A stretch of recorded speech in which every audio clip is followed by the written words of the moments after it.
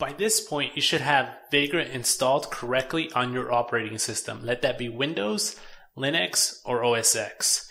In this video, we're going to be going more in depth with the Vagrant tool and how to actually use it in the command line. We'll be looking at how to use the command line tool, what our Vagrant init will do, and the Vagrant configuration. So let's go over into my Mac and we'll go ahead and get started creating a Vagrant Virtual VM. I am on my Mac, and what I want to do is I want to go over to my desktop. So I'm going to do cd desktop because I want to go ahead and just create that folder where we're actually going to be storing the virtual machine.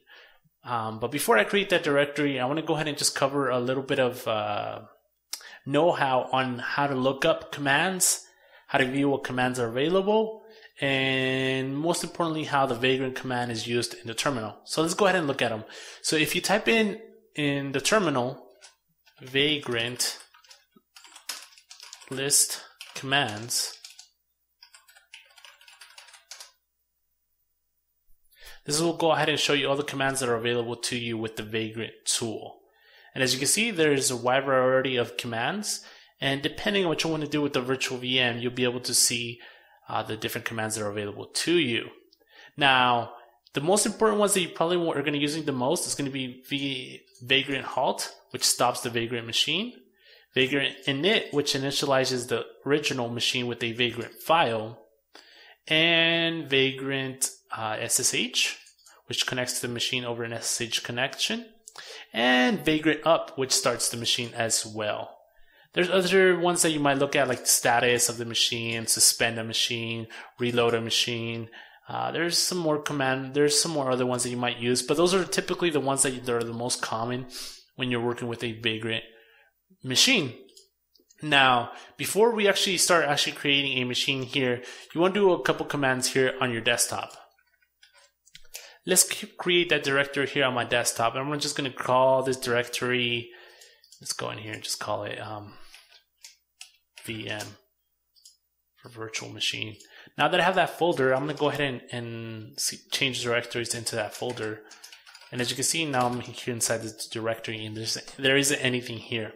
Now we need to be able to choose a virtual machine that we want to use within this project, which is my VM folder. So I'm going to go into jacacademy.com here, and I am here at Atlas. And Atlas is a sort of a marketplace slash search that is provided for you in order to look up these Vagrant machines. Now, there's also a link below this video you can actually click on, and it will take you here to this link. So it's atlas.hashicorp.com/boxes. And here you'll find a wide variety of different machines that you can actually go ahead and set up on your Mac. So you can see there's a couple of things here. And depending on what version you want to use, or if you're looking for something very specific, you can actually go in here and just look for it. Since I'm looking for Ubuntu, you'll see that there's different versions of Ubuntu here. Typically, what I like to go with this Vivid 64 version because it's the official Ubuntu server 15.4. If you want to go with more of a long-term support, you can also do the 14.4, or if you want to do different versions, you'll find them here. For this example, I'll be using Vivid 64 just because it's the latest version. Why not? So now here's a note that you must take into consideration before you create the virtual machine.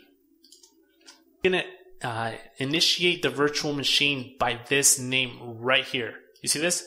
Ubuntu Vivid 64. So this is how we're going to actually create the virtual machine in our local setup here. And as you can look through here, you can see a couple instructions here on how to set this up.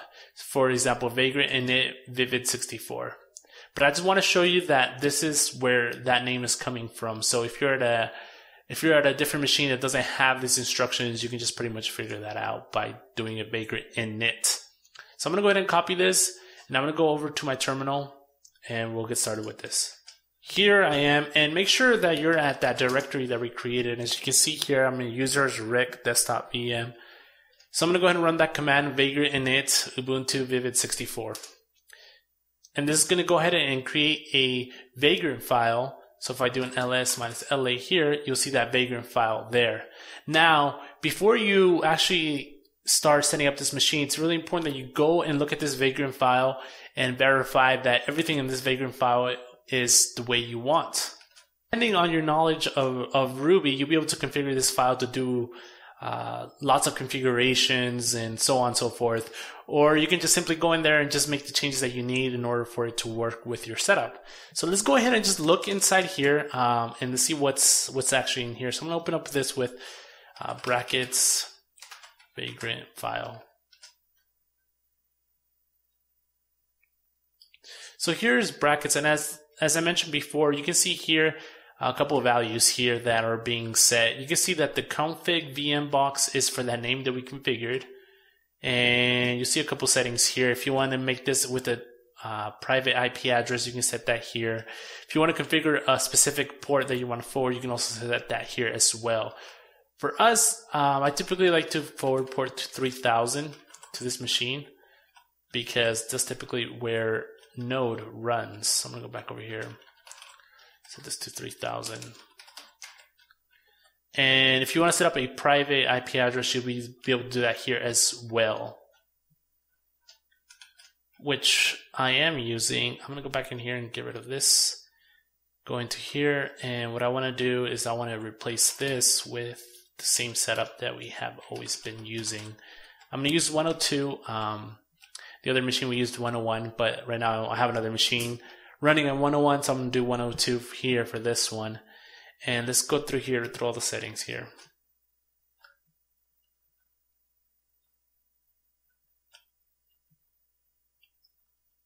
Okay, looks like everything is running. Looks like all these changes look fine to me. Here at the bottom, as you can see, you can enable provisioning with a shell script. So if you want to run inline shell scripts, you can actually do that right here if you just uncomment these lines. But for me, I don't want to run any of these commands yet. We'll be able, maybe if you have more configurations in the future, you can go ahead and change to those. You can also change the memory of the machine here. So if you're running more heavy processes, you can go ahead and change that here as well. Now, here's an important folder here that we're going to come back and change after we start up the virtual machine. So it says here, share additional folders with the guest VM. The first argument is the path, yada, yada, yada. Okay, so as you can see, here's that folder that's going to be synced with the local machine. So that's going to be the one that's hosting it. So it's going to be the host with the guest. We were doing this, if you follow the previous tutorial, with VirtualBox. We did this with Samba, but VirtualBox actually supports the ability to have a synced folder. So I'm going to go back in here and comment this back out because the folder that we're going to be sharing is not yet created. So I'm going to go ahead and just save this file now, and now we're ready to go back into the terminal and run Vagrant up. So I'm going to go open up the terminal now. What you want to do is you want to do Vagrant up. And this is going to go ahead and go off to the internet, download that file, set up the virtual machine, do the network configuration, forward the ports, do all the things that we did manually in the previous section. So I'm going to go ahead and let this run, and then I'll be back when this is done. This typically takes, depending on your internet connection, this could take 15, 25, even up to 30 minutes. And if you're at a really slow connection, it could take it hours. So make sure to be patient and you wait for this whole entire process to finish. The install went ahead and finished, so I want to go ahead and SSH into that machine. You can do this with Vagrant SSH, and this goes ahead and logs you in into that machine.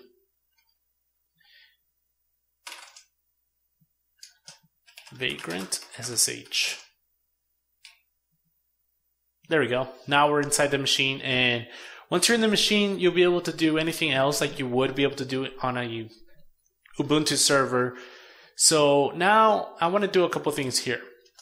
I want to be able to share that directory, which is the www directory that we shared last time, which is with VirtualBox. So let's go make sure if that directory exists.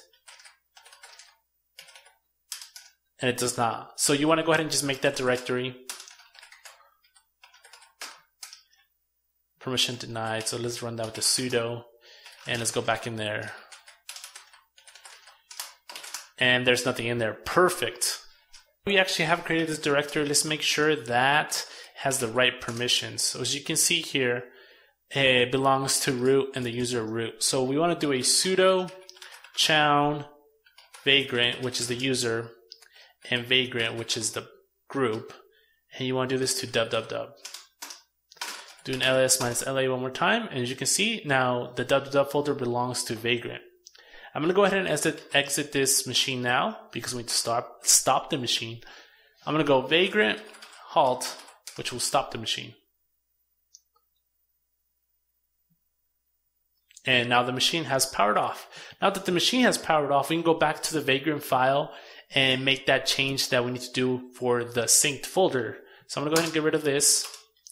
And I'm going to go in here and make a couple changes in order for it to reflect that www directory. So let me go back over here.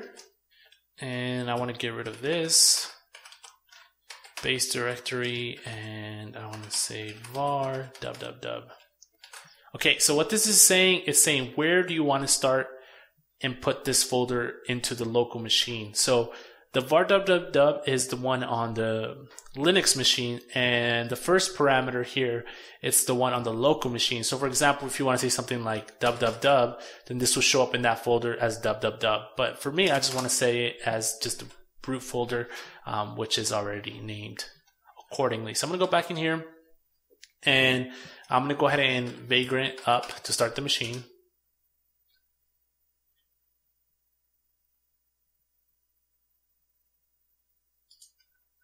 Okay, it looks like the machine has started successfully. Now, to verify that you're actually sharing that directory within the server, you can do this in a couple ways. I'm going to go back into, I'm going to get rid of this, minimize this, and as you can see, I have this VM folder and has the Vagrant file inside the folder. I'm going to do Vagrant SSH, which is going to SSH me into that machine. I'm going to change directories into that www directory that we created. I'm going to make a directory here and call it app. As you can see, it created the app inside the local machine. So from this point on, you'll be able just to simply connect your favorite text editor or whatever you might be using to develop the application. Now I'm going to go ahead and just remove this folder because I don't need it. And that's all there is to it. I'm going to go ahead and exit this, and you can always stop the machine by doing Vagrant halt. And this goes ahead and powers off the machine, so it's not wasting resources on your local machine.